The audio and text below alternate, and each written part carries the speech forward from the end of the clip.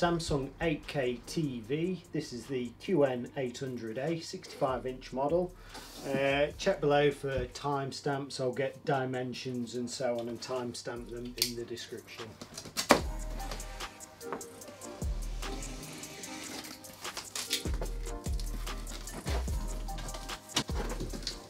Top of the box, we can see the OneConnect box there, part of the pedestal base, plastic trim cover and remote and instruction book pack. Remote and instruction book pack, big heavy OneConnect pack, part of the pedestal stand, trim cover there. Quick setup guide, just going to get the poly out the top first. The box should then just lift off, it says.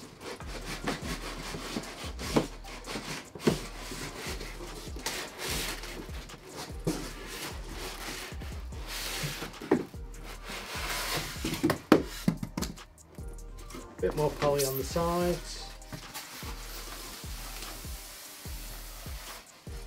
So that is the metal part of that pedestal base. Heavy cradle for the OneConnect box.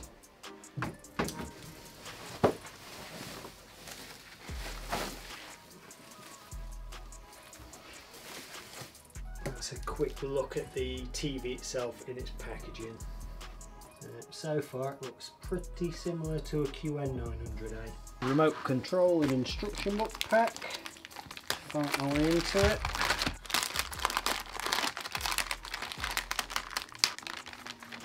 Got OneConnect lead there for wall mounting. I think it's about 2 meters long. And we've got a short OneConnect lead as well for its stand configuration.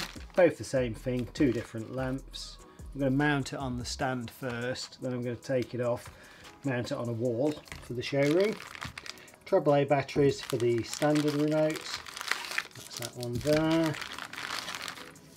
Get this remote out and a close-up in a moment. That's the smart remote with a solar panel, or solar cell.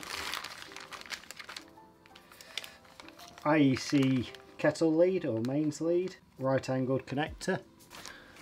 Guide to the smart remote. User manual, nothing in there of any use really, so go to the e-manual built in the television itself. So I'll start with the standard remote. It's got power on and off, source or input button at the top, channel numbers, teletext not in the UK on this TV, pre-channel to your previous channel, volume up and down, channels up and down, mute, channel list, quick access, Netflix, Prime and Samsung TV Plus, guide button, cursor arrows up, down, left, right and enter, return or exit, coloured buttons there for different apps and services, quick access to the settings, info, audio description and subtitles button, play, stop, pause, fast forward and rewind for apps or media playback, model code if that shows up. You can order one of these off Amazon or anywhere if you don't get one in your country. Onto the smart remote there.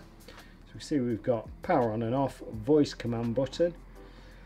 That takes you to multiple of the buttons, say numbered, coloured buttons and so on. Multi-view button, like picture in picture. Cursor arrows left, right, up, down and enter. Back button, home button, play and pause. Volume rocks up and down and in for mute. Channels rock up and down and in for guide. Quick access, Netflix, Prime, Samsung TV Plus. Flip it over, we've got that solar cell on the back there, so you can leave it face down, it will keep itself topped up. If charge runs all the way out, we can just see we've got that USB type so you can fully recharge it. Quick look at the quick setup guide, so we've got a list of inputs there on the side. There's some of the contents and bits included and where they're used. 2 of you to lay it on a large flat surface, larger than the screen. I'm going to use the box and the polythene sheet it comes with. Attaching part of the pedestal stand there and here. All the screws and sliding that cradle in. We'll have a look at those bits in a moment. And again, if we're doing it on the stand, it shows to use that short OneConnect lead there, plugging it into the OneConnect box, having it on that cradle so the OneConnect's behind the TV as it shows here. Turning it on obviously on the remote control. Also, quick warning there, don't squeeze the screen. Flip it over, Got dimensions there for the 65Q8 and 65Q900A, what the dimensions are and where they relate there, also weight factors, and again attaching your VESA mount arms for a standard flat wall bracket. You can also use the slim fit wall mount. Moving on to the OneConnect box, it's about the size of a PS4 roughly. You can get a quick close-up of the connections there. So we've got LAN or wired internet in, digital optical audio out, twin sat for watch and record, aerial in, CI card slot reader, 2 USB there at 5V half amp, HDMI 1, 2, 3 and 4. HDMI 3 is enhanced audio return channel, and then we've got another USB there rated at 1 amp for hard drives and so on to connect. That's for our OneConnect lead to go in, so with a short one for example it clicks into place there, it says like so. We can just see if I hold it in shot, I've got that tab then I can squeeze to remove the lead. So this is the only lead that actually goes to the TV. All the power, HDMI signals are all carried through that to the television. Turn it onto its side, we can see where that IEC mains lead goes in as well, it says. So there we go, IEC mains in there, and it also tucks into that groove to keep it tidy at the side. Top of it, we've got that nice textured sort of finish, pretty much the same as the Q900. Next packet in here, little cable cover that goes on the back there to cover the cables, and obviously we've got the cradle for it to sit on. This is the cradle that attaches to the pedestal on the back of the TV. 2 packs of M4 screws for the pedestal stand to attach to the TV. Quick mock-up. OneConnect box on it there, and we've got that cable cover to go on the back. That's it. So it keeps our cables tidy. We can see we've got access there for the mains to come out. We can just see where the connections would come out there. Well, the pedestal base itself, a piece of mild steel, powder coated black, sort of textured finish. Got through holes there for it screwing to the TV and to its neck. So in this one, pedestal neck, and some more M4 screws. So another pack of M4 screws there.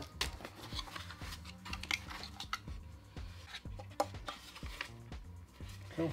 TV is now laid on a large flat surface, a box with a polythene sheet supplied. First thing I've got is this plastic neck part of the pedestal. So that we can see we've got some hooks there, 2 key slots, 4 threaded holes. That simply plonks down onto there, slides down into those keyholes. So 4 screws into the holes. Quickly wind those in.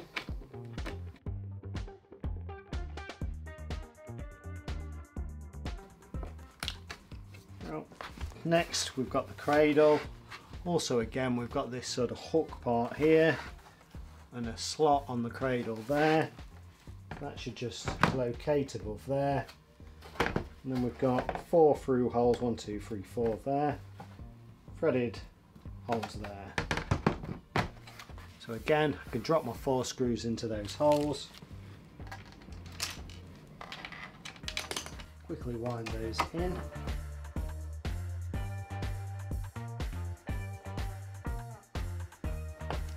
Next part is the actual pedestal base, that large piece of powder coated mild steel. Again 4 through holes in this, threaded holes in there. So there is a slot here, I don't know if I can make this show up.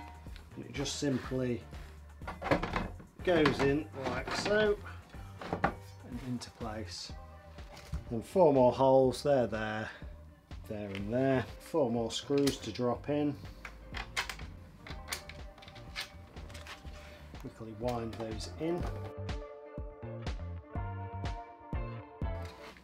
And last but not least, the OneConnect will place and hold on this cradle. I'm going to tip the TV up though, because it's going to get kind of heavy now to tip up with all this on the back, so I'll tip it up, put that on.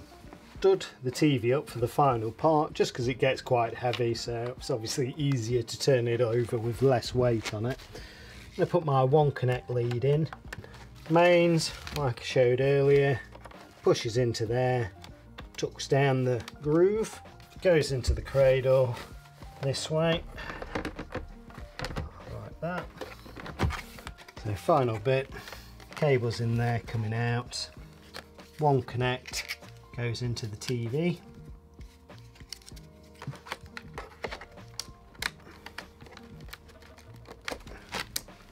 In the packet, there's a little tab there. We just push in and we can pull out just to secure that OneConnect lead. Okay, so I've guided that mains lead out here. You can see we've still got access to the other connections. OneConnect leads in with its little plastic tab. Don't push TV over. There we go. Plastic cover. Oop.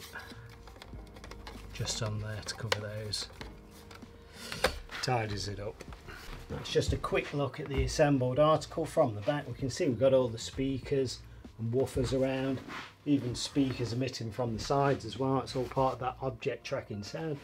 It looks pretty much so far identical to the QN800A. Onto the dimensions.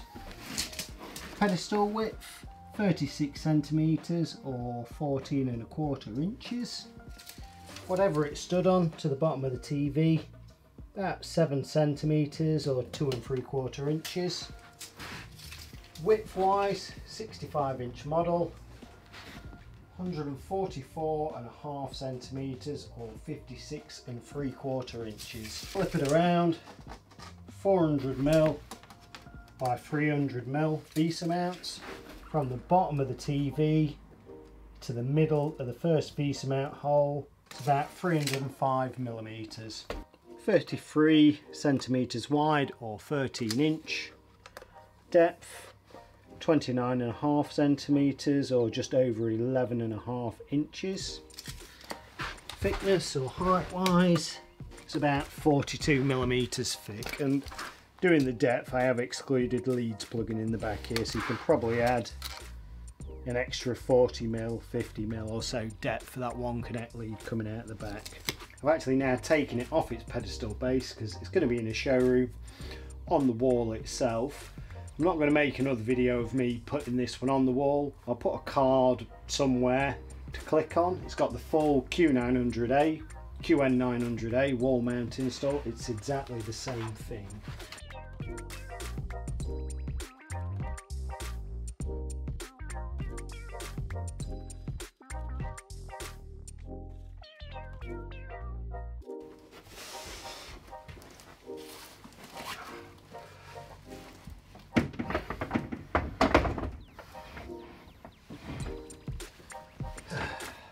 Securely mounted on the wall.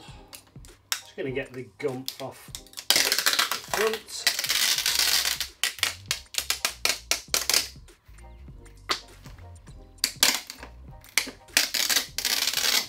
We would say peely peely if they didn't stick plastic bits on the side. Bit of plastic. There we go.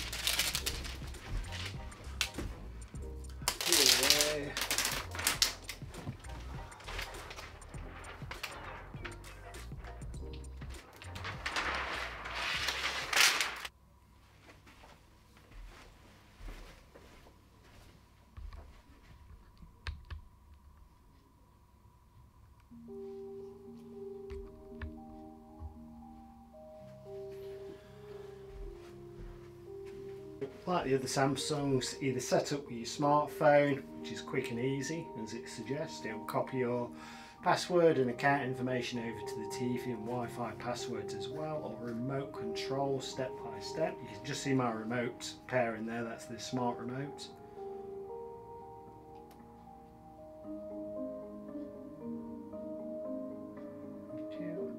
Step by step. UK. Pop your pin in for future setups.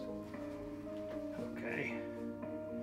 tells me what's connected. So if you've got other devices, consoles, recorders, Sky, whatever, connect them, turn them on now. I'm just going terrestrial and digital for my aerial. Wired internet connection verified.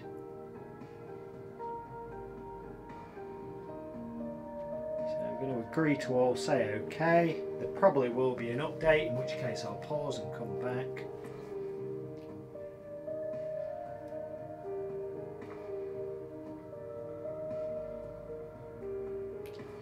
So we say now and I'll pause.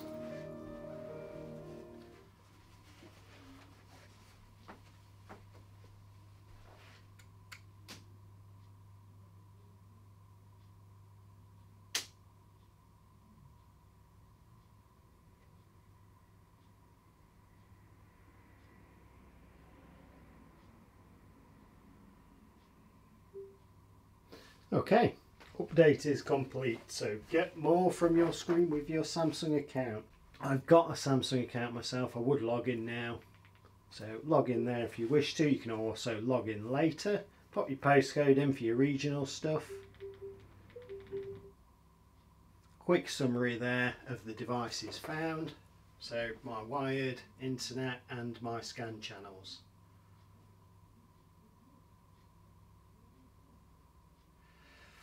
So select your voice to get what you want. I'm going to go for Bixby as it's in store. Discover a faster way to link your apps there. So if I went to that, for example, on Prime, it would give me a code. Go to Prime on my phone or PC and go pair device, pop the code in. It links it that way to save you time. And here, adaptive picture. I'm not going to put it on in the store, but it should optimize the sound and the picture to suit the content you're watching. I'm going to say later for that.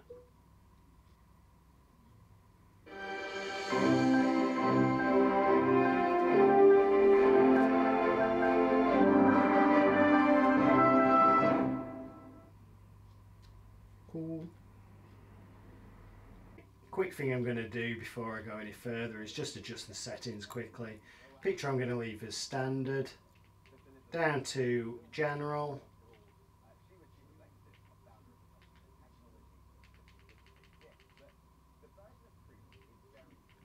power and energy saving. Going to turn off, I'll turn off brightness optimization for now. That's the auto backlight sensor, just so I can keep it the same while I'm doing a demo. In your home you may have it on, it'll adjust its brightness depending on ambient light. Motion lighting I'm turning off. That's reducing the backlight in to save a bit of energy, but it sacrifices the picture in the meantime. Auto TV power off I'm going to turn off. That's an inactivity standby. I'll just come out of the menu. Okay, so on screen now, just got a Freeview HD channel stream in there. I'm going to turn the sound up so we can hear the audio. Angela Merkel's Conservative CDU are facing the very real threat of being ousted, with the Social Democrat SDP in the lead as we head into the final stretch. Such is the worry within Angela Merkel's party that yesterday the outgoing Chancellor weighed in with an unusually blunt attack on her opponents. The best way forward for our country is a government led by the CDU and the CSU, with Armin Laschet as Chancellor, because his government will stand for stability, reliability, moderation and balance, which is exactly what Germany needs. So let me remind you of the key figures in this election, battling it out to become the next Chancellor.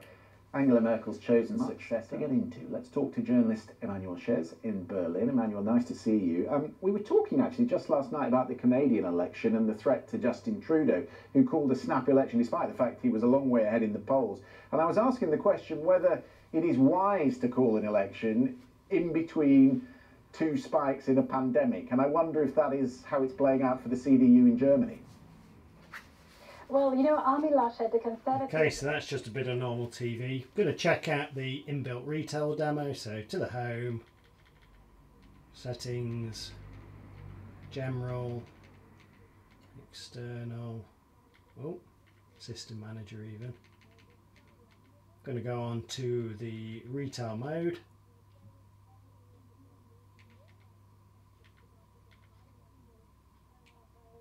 You know, his environmental law.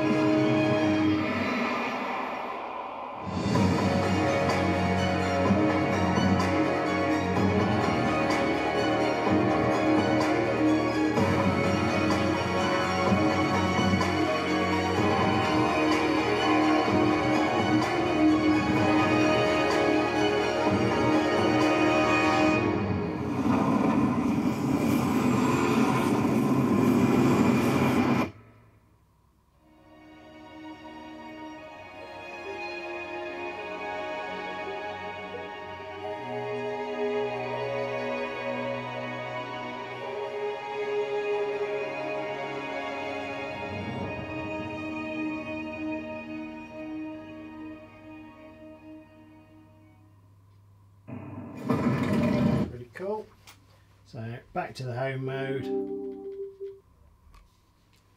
people have gone on trial in Paris. Okay, so we're back onto the live TV feed here. A huge rise in the number of coronavirus Pretty cases. cool. I've also signed the TV in to our shop Samsung account, so I can use the voice control. Use Bixby because it works fine in here. I can hold down the voice command button and say things like Netflix.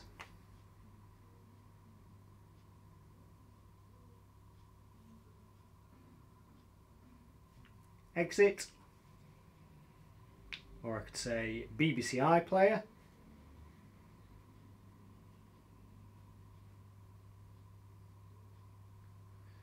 Exit. Probably the best use for this is searching for things on YouTube, so you don't have to cast from your phone or type on the on-screen keyboard. So I can say YouTube Frontiers of Pandora Avatar. There we go, which is handy because I'm going to say credit to Ubisoft for this. I'm going to try that as a quick sort of game trailer demo. So have a quick look, and again, credit to Ubisoft.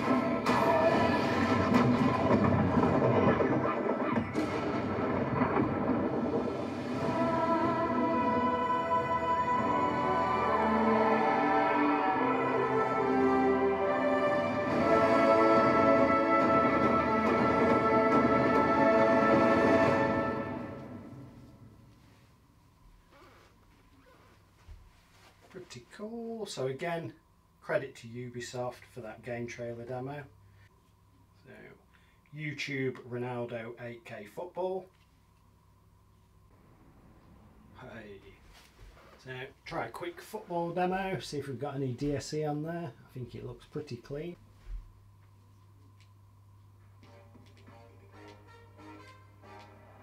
Stadium in Singapore, they told him take on the Italian champions, Juventus. Just stop there, it should be in 8K. There we go. Totally out the field to their starting 11. Juventus versus Tottenham Hotspur, a fixture many in this kind of area. Human soccer Spurs. Clark sneaking in. in terms of form from that moment on. It's a Mandzukic great ball, and he directed it to the corner. And those two working again. 4-on-3 here for Spurs. Son, well laid off, and Buffon makes a fine save. He's guided in by Eric Lamela. Troy Parrott denied on the first attempt, but Lamela was there to beat Buffon. Spurs have been the better team, and on the half hour, they lead Juventus. The foul to me on the edge of the penalty area. We play on. I believe it was. And Pjanic, Higuain, well worked, Quintana Higuain buries it. He is a true finisher, and he's done it against Tottenham Hotspur before in the Juventus shirt. The man back from Chelsea has made it Juventus 1. D'Silio up against Walker Peters. A good cutback, and it's deflected into the net. And Ronaldo has his goal, and Juventus have turned this around. They now lead by 2 goals to 1. And there is the iconic celebration of Cristiano Ronaldo. Gisard to win the ball in the Juve half, and what a pass for Lucas Moura. He's assisted the equaliser. Spurs are back level against Juventus. Great work by Ndombele, and Lucas Moura has stabbed it into the net. Right, What for an that, so I can immediate say impact. exit. Who were unvaccinated, and 13 of them, I know, were all Back to live African Americans. TV. What does that tell you? Well, it tells us that we're seeing exactly what this pandemic has been showing us. That, first of all, this is a pandemic that is not for the Okay, so I'm just going to quickly go through the home menu. See all the way to the left there, we've got settings, so we've got the e-manual above there. Also, we've got quick access to intelligent mode, picture, sound modes, and the TV speaker outputs, or whatever output we choose. Also, game mode grayed out there because they haven't got anything connected via HDMI. Down across to the source or input. Smart things there, so you can control other devices and integrate them with your TV around your home. Search, apps. So I'm signed in. You should be able to go to your app store there and see what other apps are available. Just go back again. Exit.